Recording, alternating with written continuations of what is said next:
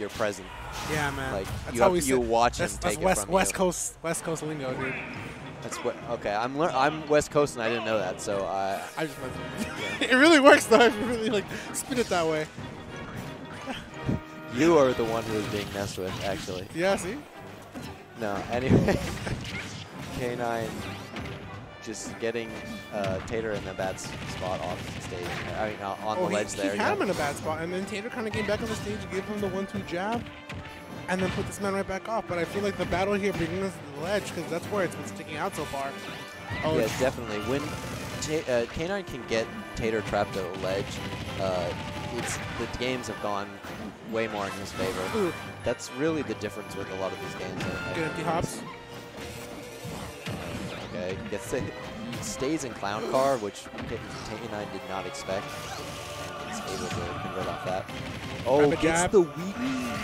The weak hit of the jab too, and that's why K9 fell off. Oh, he got the weak hit of the fair, and that connected into jab. And then he got the weak hit of jab. Good up smash. I would have loved to have seen a back throw just to put Tater off the stage. Honestly, that would have been the better pick. Up smash is still good. Like, okay, get off the option. He's right in front of me, right? But it's really hard to predict the actual hitbox of what scoops me up. But at that point, having more stage control against Bowser Jr. will be much better than trying to predict where Bowser Jr. might land. Yeah, I think maybe he was hoping it would have killed or something. Yeah. Oh, it'll kill there. That one, really, yeah. It's just so silly how doing the splits like forces them into the scissor kick that he does. Yeah. Some of these moves in this game are so goofy. I love it. Anyway, the giant, as we talk about Goofy, the giant boxing gloves coming out from the Clown Car. This character is all sorts of goofy. You know what? No, it's those hitboxes. You have to like really respect Bowser Jr. Like, a lot of Bowser Jr.'s have lasting hitboxes, so you have to really respect how like what Bowser Jr. goes for nair, fair, and then up air. Like traditionally, up air is pretty quick. Well, the fair at least has a landing hitbox, so it's safe on shield. Yeah. Okay, gets the Clown Car, and that will kill. Alright. Good up smash, and it does scoop you up. Just like Wolf. Yeah, good back air. Solidly spaced, and back air is a little bit disjointed too. I'd say that's going to be big damage, but the 60% combo has is like at 0, right? And then rage influences as well. Yeah. So. Oh, he barely got away by going for nair. Tater looking to sit back a little bit on the seat here. Yeah, Ford to just play comfortably here. He's got a big lead here, and it's extending. Oh no! And it's up. I think he got too comfortable with that up smash. I will definitely admit that for K9. He's been getting a little bit too comfortable going for that. What the heck? Yeah, I mean when you have awesome moves like that, it's really hard not to spam them. Why doesn't this? Why doesn't what? This chair. This chair is too low for me, and it's like, it's just stuck here. Geez, Vance, why are you being so unprofessional right now? No, I'm just saying, like, this chair is actually too low. Being tall. Do you want to switch? No, it's good. I'll just be on this chair, I guess. And drink this really. I'm not an IPA, but I taste like an IPA beer. Ugh. What's the deal with that? It just tastes like an IPA. It has the IPA like afterburn. I know. I'm sorry, man. This is really bad. That's how bad it's bugging me. Like I just told you, like I know my IPAs. I know that for a fact, and it tastes like one. All right, look. WNF is the actually only place where you'll see Vance really go on like off-topic commentaries. MSM, I just can't do it. But here, it's just I don't know what it is. Dash attack, and he puts this man up the stage. I think with the most sussest DI. I bet if we went to MSM, I could make you get off topic. I'm really good at that. Okay, so I know how to segue. The thing here is like for me, it's just WNF. I'm always like having a good time here, so I'm always like in the chillest mood. But like MSM, my mind just knows like, all right, man, it's time to really commentate. But here, it's like, oh, don't worry about it. Oh, he waited for the assist. Yeah, K9 looked like he was going for laser there, maybe hoping Taternator would dash back or something. Laser, man. This dude's got a band and attached on the gun. That thing is a full-blown blaster. Yeah, it's like a... It's more than that. It's almost like the Gears of War, like the chainsaw on the end of it or something. Yeah. Oh, he wanted to really set it back up, but unfortunately forward air, like I said, decent speed. And not only that, it's got a lasting hitbox, so he will get challenged. K9 barely picks the right turn to come back off the stage. Cross up from Tater, and good opportunity for Ken just to go for dash tech. Simple hits. Boots him off stage. And yeah, second. goes for the back air, but the forward air from Tater is going to come out quicker. Yeah. I feel like sometimes K9's too comfortable with one option that he forgets to mix it up. That's the problem. Is like he tries to go for back air, right, which is the obvious answer. But at that point, like Tater knows the first thing is coming out here when I got off the ledge is back air. So if I have forward air sticking out, what can he do to challenge that? Because mine will last longer. It'll beat it out, as it's been in the past few times. Yeah, last game in particular, or last set in particular, Tater was throwing out a lot of forward airs and just sort of controlling the space and just catching K9 snares and those kinds of things. Yeah. So I think K9 may be slipping a little back into what lost him in the last set. Oh, gets the parry. No punish there, but he sees the fact that he got crossed the goes for dash back. Plays it safe here. K9 looking to bring this up 1-1. Lose the finals. Forward air, put this man off of the corner, but he doesn't get the entire combo. Tater escapes. Yeah. Tater on his last stock here, getting shot by the gun. Goes for the grab release there. I don't. Maybe he's just trying to get as many combos in as he could before he threw. It's possible that Tater like also like just smash buttons. You know? I mean, it's true. That's how you get out of grabs. You press, yeah, you press all the buttons. Not wrong about that. And Tater's kind of trapping. I'm sorry, dude. That down tilt's the ugliest looking down tilt ever. You're talking about the fork? Yeah, oh, no. The fork. No, what was funny to me about the fork is kind of like how Tater was like kind of trapping K9 at the ledge, how K9 would do it. Like, yeah. Just with the F tilts. I don't think it works as well for Bowser Jr. though. I like it. This time he changes it. Oh, gets it. Forward throw, nice.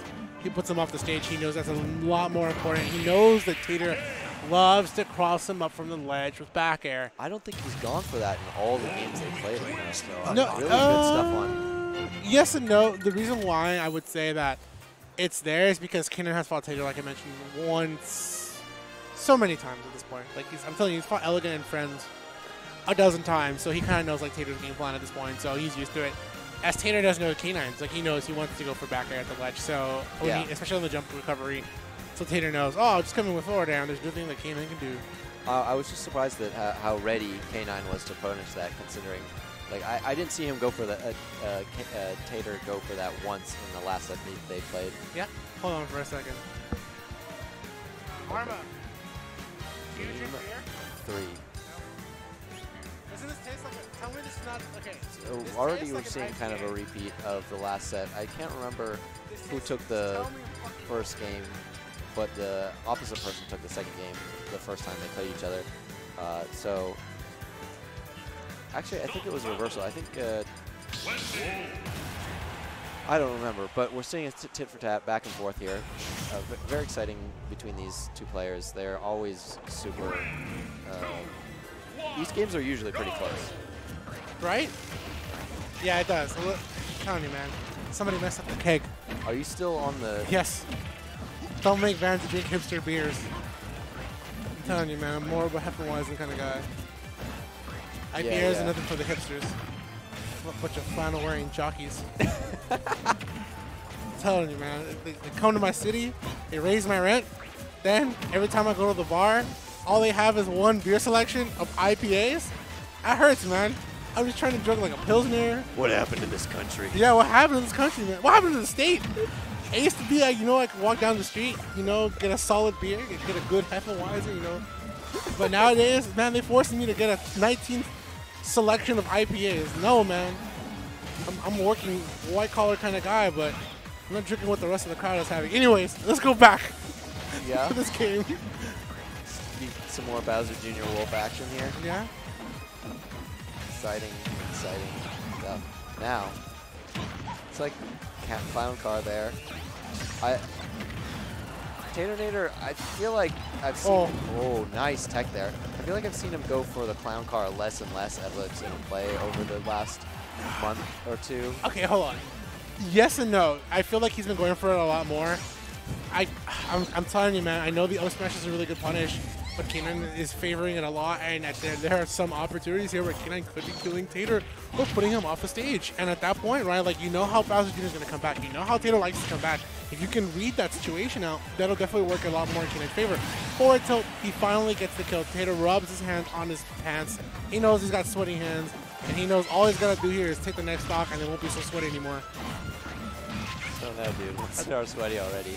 That's what the kids, that's cool kids say these days, man. Oh, why are you playing such a sweaty game? Oh, man. Well, what I was going to play with Aiden last night? He was playing such a sweaty lobbies on Fortnite. I've heard the chats, man. What I was going to say about the clown car is it seems like Taternator's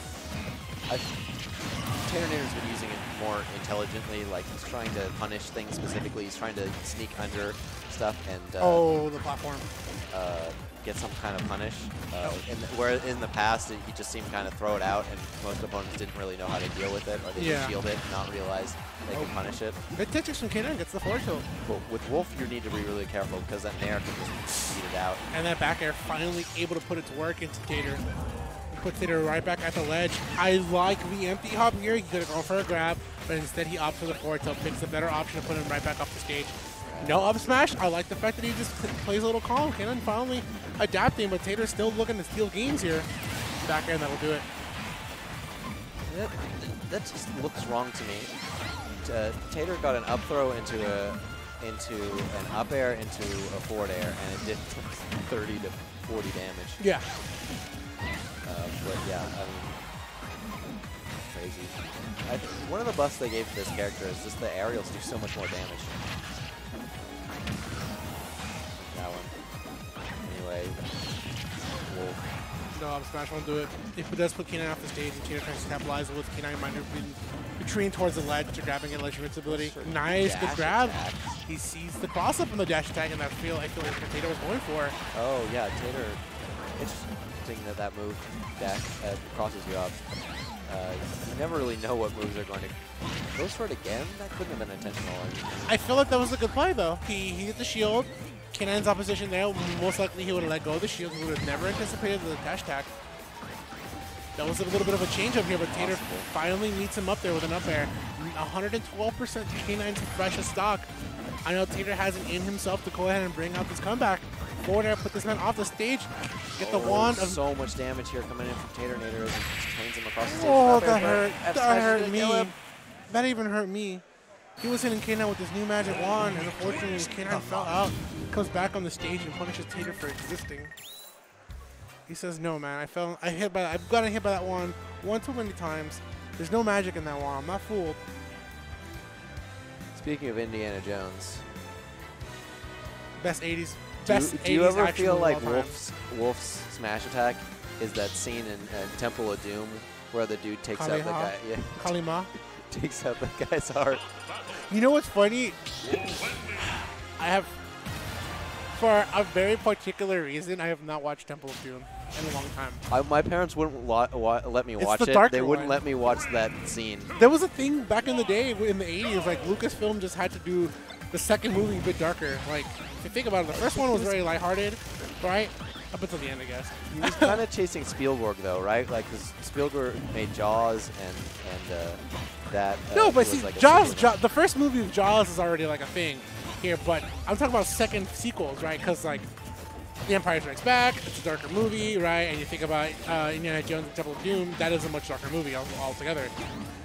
Which, by the way, me being an aficionado of Indiana Jones, Temple of Doom is actually the first in the timeline of Indiana Jones. Because it's Temple of Doom, then it would be Indiana Jones Raiders of the Lost Ark, and then it's the Last Crusade. I remember I had this old VHS of like kid Indiana Jones, like straight to VHS movies. It was so bad. We lived in an era, dude. Back in the day, you'd watch like Aladdin 3. Yeah, it would just be the worst. Straight to VHS, like.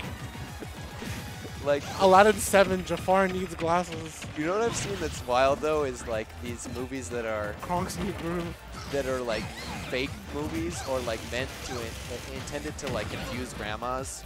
So it'll be like a Lufsa, and it's like instead of Aladdin, it's like some Arab guy with like he's got like a kitchen pot instead of a lamp. I know the chat's really gonna be upset they're not talking about the game, but the best part, if you're of age and you remember going to Blockbuster, the worst thing that could ever happen to you was you'd go to Blockbuster, you try to rent a movie like Pacific Rim, and you rented like the bootleg movie called Atlantic Rim, which was a B movie in the same freaking aisle. Exactly.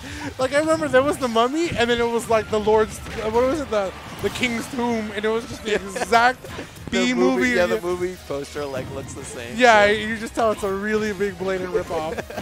Terrible CGI graphics, man. Some unpaid intern like animated this movie.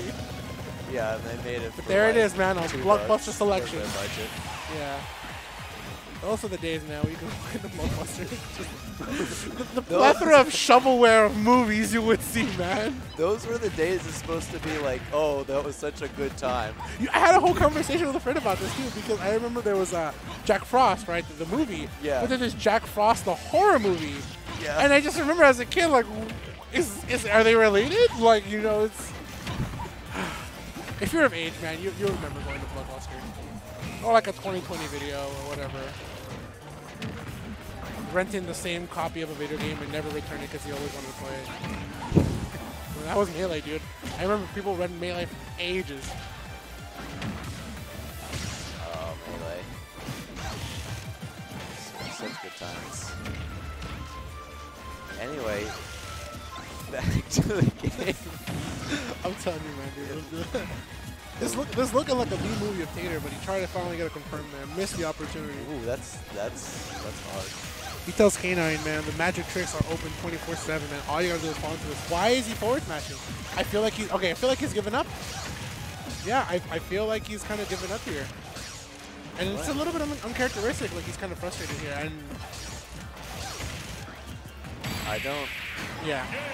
Okay, so the reason why he might have been doing that, honestly, is K9 could have just walked in and dash attacked, and any opportunity, and it'd be his fault for falling into it. Yeah. But also, like, I do sense a lot of frustration in